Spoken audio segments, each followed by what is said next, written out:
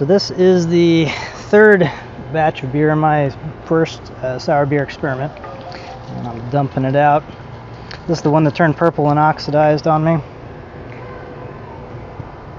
So unfortunately, feeding the garden with it.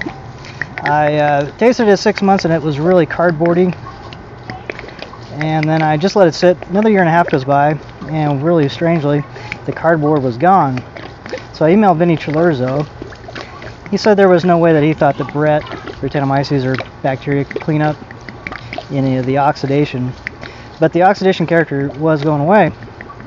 So what I did is I topped it up with 2 gallons of wort, which is this.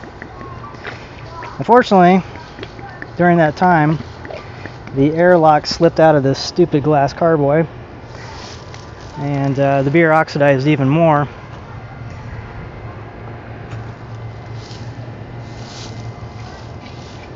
Let's see if I can get a sample.